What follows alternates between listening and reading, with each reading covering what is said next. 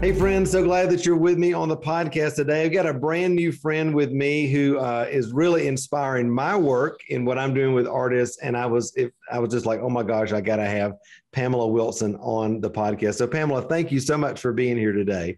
Thank you for inviting me. I'm really excited. We're going to talk about one of my favorite topics. Absolutely. Absolutely. You know, it's interesting. I was just saying before we came on, these kind of connections that you make through a friend of a friend, or you need to meet this person or that person, which is kind of how I found out about you and your incredible work with helping folks not only create content, but actually do great things with their content once they have it.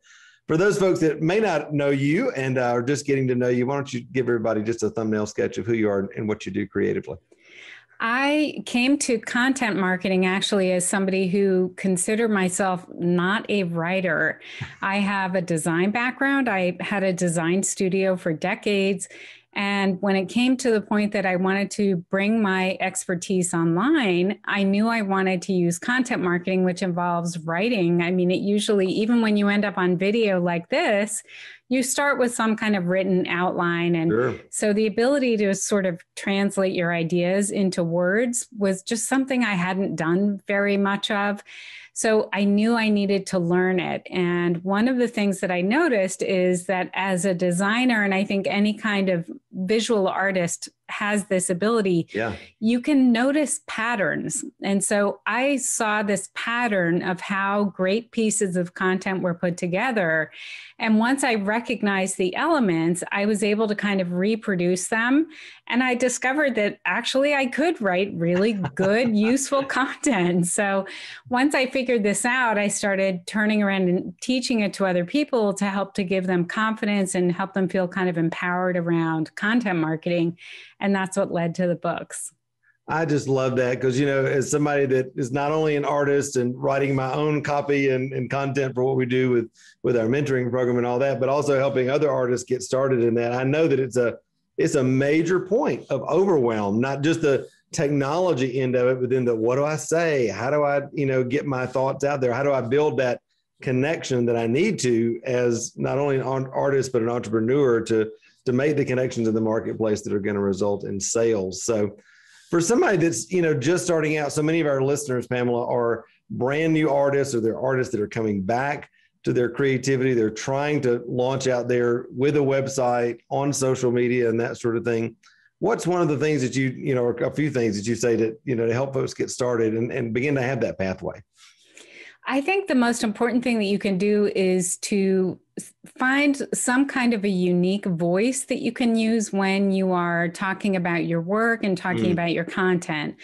Anyone who's had any kind of a corporate background or an academic background, you basically have to try to put those things on a shelf and find a voice that's really unique to you. And I think as an artist, especially those of us who want to interact with your work, we want to know more about you and the person who's behind that work. So finding I call it a UCV. So it's your unique content voice. Oh, that's good. And figuring out what that is. I actually have a course about content marketing. So one of the early exercises in the course is I ask people to think back to when we were all in high school. And do you remember when we were all in high school and they would have the end of year book, the yearbook, basically, that would review the whole year, right? And you would choose people from your class and give them some kind of superlative. So class clown, or, most likely to succeed, or best leader, or, funniest, all these things. So one of the exercises I ask people to do in my course is to think back and think, if somebody was to assign a superlative to you, what would it be? Or a series of superlatives, what would they say? Would they say very open and friendly, or would they say, smart, or accessible, or, funny, or, what would they say about you? And then how can you translate those things to your content so that it comes across and expresses those aspects of who you are? Does that make sense? That's so great, because we kind of talk about, that general marketing term, the unique selling proposition and that sort of thing. But I love that you're saying unique content voice, because that really is such an easy way for folks to understand, hey, I'm communicating what's unique about me, what's unique about how I do business, my art, that sort of thing. And I think it's easier if yeah. we think about it from the angle of like, what do other people say about us, rather than asking you to figure out what can you say about yourself? Like, what do other people always say about you? Yeah. Gee, you're so friendly. You're so easy to talk to. You give great advice and I can depend on it and things like that. So if you think back to what others say about you and then figure out how you can be that person in your content, I think it can be really powerful. That's so good. Because I think a lot of times people, it's kind of like, the deer in the headlights look like, I don't know what makes me unique. So it's easier to hear that through what other people have said, as opposed to you just coming up from it as well. So I love that. What else? Does that unique voice, what else is going to help somebody really get started? Yeah, so the unique voice is part of it. And then the other piece that I think can be really important is to develop some kind of a routine for actually getting your content created. So you have read my books. Yeah. I've got one here, so I'll go and go ahead and hold it up so people can see it. In this book, Master Content Marketing, that book is really focused on the process of actually putting your content together. The actual like mechanical process of putting your content together. So if we were doing a painting, it would be, you can construct the canvas frame and then you stretch the canvas and you put the gesso on and you do all that prep work. Well, content has a similar process. And what I recommend is that people find a way to spread that process out over several days. Because as you know, anyone who's created anything, done any kind of creative work, it becomes better the more often you step away from it and then revisit it. Because every time you see it again, after you haven't seen it for a little while, you've got like fresh eyes. Absolutely. And you can see what it's missing, where it needs to be cleared up, or where things need to change or edits need to happen. And you can use that same thing with your content marketing, where you develop it over several days and you go back and visit it. And every time you visit it, it's like, oh, I need to clarify this section. I need to add a subhead here. I need to, put in an image or something like that. So when you have a process for doing that, and it basically, the way I teach it, it's to think about the headline and the basic outline on the first day, and then step away and don't look at it again. And then on the second day, you try to create the first draft. So if you're doing something like a podcast, you might do your podcast recording on the second day. And then you step away again, you just leave it be. And then you come back to it on the third day and you do all your editing on that day. So this is really those two pieces, separating them is the most important thing, the creation from the editing. Those really need to be separate. So you come back, you edit, you polish and get it ready to publish. And then on the fourth day, you publish it and you promote it, which is social media. You put it out on social media, tell your email list about it and things like that. That's so good. I don't know that I've ever thought about that, creating one day and editing the next, but I love that just from a art perspective, because I do that all the time. You work in the studio, then you I can just tell as an artist, I'm getting to that place where it's going to get ugly. So it's going to get worse. So I got to step away. I need to step away from this, right? Right. But I love that, coming back to that and editing with fresh eyes. That is really, really wonderful. I have to tell you, it came directly from my design career, because I started my career working in a studio. So you could depend on other people's eyes to look at your work. I used to go around and say, what is this missing? I know it's missing something. What is it missing? And my fellow designers could always tell me. But once I had my own studio and I was working by myself, I didn't have a way to do that. And I discovered very quickly, if I would just leave something overnight and then come back to it the next day, I could see what it was missing, like I was looking at it the first time. So I started to do the same thing with my content. And it involves a little bit of discipline, because you have to build in that time. But you asked, this is like a very long way to answer your question. So the secret is really to build in time, and then to have a process where you're kind of doing the same thing on the same day of the week. So for example, if you want to publish on Wednesday, you are working on your outline and your headline Friday of the week before. And on Monday, you're writing your first draft. And on Tuesday, you are doing all that polishing and editing so that you can publish on Wednesday. Right. And the beauty of that is if it's Monday, you're writing a first draft. You write your first drafts every Monday. That's when you write them. And if you can just follow that schedule, you can get a fresh new piece of content created every single week. And it just feels like it's part of your routine. It's just what you do.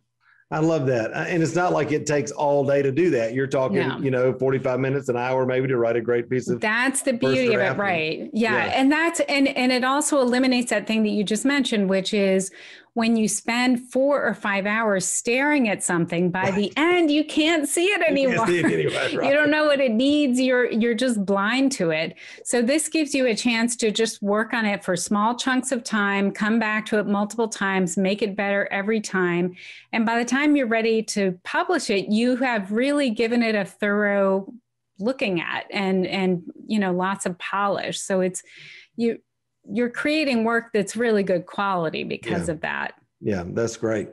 Now, as I was reading your second book, about strategy, I really appreciated this concept that there are different phases that content goes through. As you have a website, when you're just starting out, content creation and publication is going to be different than if you're a few years into it, or if you're like me and you've been a lot of years into it and you've got tons and tons of content. Walk through those three kind of stages that you talk about, because I just found that really helpful. And I know that as far as our listeners go, we have folks that are at every stage in their business and in that content development. So right. So this idea came from a book that I read when I was expecting my first child. There was this book, and I think it's still popular. It's called What to Expect When You're Expecting. My wife had that book when we had our son. I mean, I think all of us had that book. All of us who were ever expecting a child had that book. So, and what I loved about it is it really walked you through how things change from month to month, and then how things change in the first years of your child's life. And they change pretty dramatically. So it was really good information. And what I found is that when you're putting content on a website, the needs that you have change dramatically from year to year. So in the first year, what you really want to focus on is just getting into the habit of creating content and building up I call it your content chops. So it's basically your content abilities, which get better the more you practice them. So what I recommend in year one, so I call it birth through year one, and I'm taking that directly from that book, but it's basically birth to year one of your website. You want to focus on creating content on a weekly basis if you can pull it off. And what that will do for you is at the end of a year, you'll have about 50 pieces of content, and you'll be a really good content creator because you've just practiced it every week, right? Then in the next stage, I call that years 2 through 5. So I call it your growing website. So that's where you have a lot of experience at this point as a content creator. You can maybe publish every other week instead of every week because you already have 50 pieces of content on your site. Your content skills have been developed. You have also told search engines what your site is about, which is also important. You want to let the search engine, algorithms understand what your website is about and what your content covers. So creating content is how you do that. But then years 2 through 5, then you can focus on creating slightly longer pieces of content. Maybe you add some multimedia components like video, like this. You add more images, things like that. And then you get to the mature website, which is like years 6 and up, I usually say. And it sounds like that's where you are. Yeah. And that's where you just have a lot of content. So as a site owner, your job really turns to, yes, you're still creating some new content, but your job turns to keeping your older content updated, making sure people can easily find what they need when they come to your website. So using categories, using, maybe a sidebar list, things like that, so that people can get to where they want to go. And then also things like, if you have older pieces of content that aren't as strong, maybe you consolidate those under one, you make one strong page and redirect those posts. So there are a lot of things that you can do once you have a lot of content, I always say it's like you're a resource librarian. I love that. You have all this information and you have to help people find their way around it. And guys, listen, as you're listening to this and you're like, oh my gosh, this is a little overwhelming. And as I was reading this second book that Pamela's got on strategy, I was how's that one? Yeah, hold it up because it's a great book. And I was like, dang, I'm not doing this. We're not doing this. And as I'm reading it, I'm firing off emails to our team like, we should be doing this. We should be doing that. But I made one change just as a testimony to what you're saying. So we've got all this content on our blog, and we were not using our categories, ability and our SEO titles and SEO descriptions and that sort of thing when we posted a blog. We were just popping it up there, letting everybody know about it in our podcast, and there you go. I made that change about a week ago, just a week, and with 5 main categories on our homepage now, on the sidebar. We're starting to add the SEO things, to the blog. We're already seeing, tons more comments of people finding the blog, and people even saying, oh, I didn't even know you had a blog. I'm like, what am I doing? So this, again, wherever you are in process, no shame, just start now. As Maya Angelou says, when you know better, you do better. Exactly. So, yes, right? Exactly. And if you are at the beginning of the process, I don't want to make this a big pitch for the books, but it does make sense to just understand what the process looks like so that you can start strong and not be sort of retroactively fixing things after you've got hundreds of blog posts, right?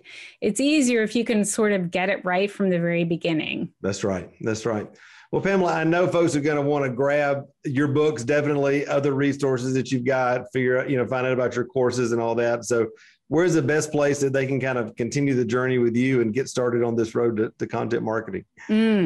So they can find either of the books. They can find, let's see, if they go to mastercontentmarketing.com, they can find that book, and they can go to mastercontentstrategy.com to find that one. And my main site is bigbrandsystem.com. Awesome. So, and I've got 10 years of content. So I am definitely in that resource librarian phase. Absolutely. I've got a lot of content on the site, and I would love to see people there. Absolutely. Well, guys, as you're listening and watching, I always try to bring you the best of the best. And honestly, as I'm looking at Pamela's resources, they are phenomenal. The testimonials that she has on our website from just industry leaders from all over the place are just like, Pamela is the best. And I just have to agree, Pamela. I know I'm just getting to know you, but you are just putting out some great stuff. And I know our listeners and viewers are going to love it. So Pamela Wilson, thank you for being on the podcast today. Thank you so much for this opportunity. I really appreciate it. My pleasure.